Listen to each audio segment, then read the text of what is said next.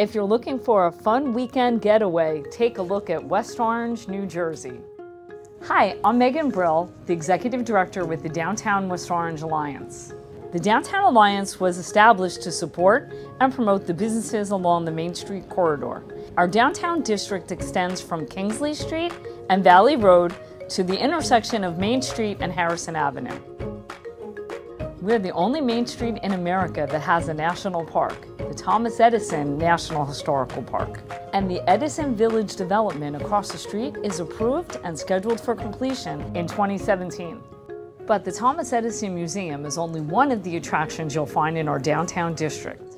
As the center of our community, it features an eclectic mix of dining, shopping, and entertainment options. And all year round community events like the Mayor's 5K Run, concerts, the St. Patrick's Day Parade, the tree lighting, Maker's Day, and of course, the Downtown Street Fair bring our community together to celebrate.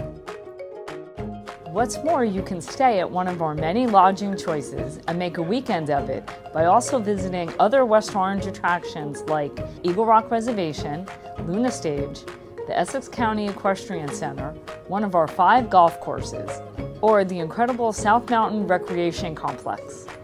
The complex contains the award-winning Turtleback Zoo, 2 skating rinks, mini golf, paddle boats, and the treetop zipline, as well as the 2,100-acre South Mountain Reservation, which is filled with hiking trails. And all of this is located just 15 miles from the heart of New York City.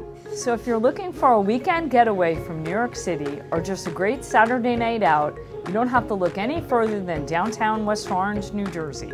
We're looking forward to seeing you.